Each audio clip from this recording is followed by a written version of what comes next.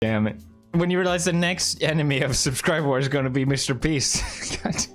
I guess I'm going to have to start my next drama with Mr. Beast.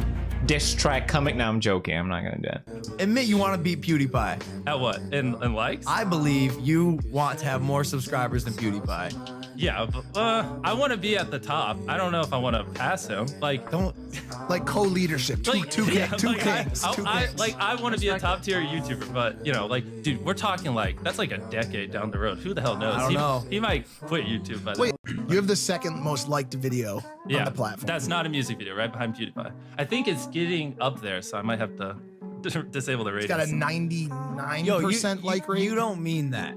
What? You refuse to pass PewDiePie in likes? Well, yeah, because like if I promote him all this time and then I just take one of his records, it's kind of hypocritical. Oh my gosh, that was so wow, we did it. Oh, they're gonna throw confetti on me. We hit 100 million subscribers. Let's go. Oh my gosh, there was this many of you waiting to sub. Oh, you monsters. You made me wait. Oh my gosh.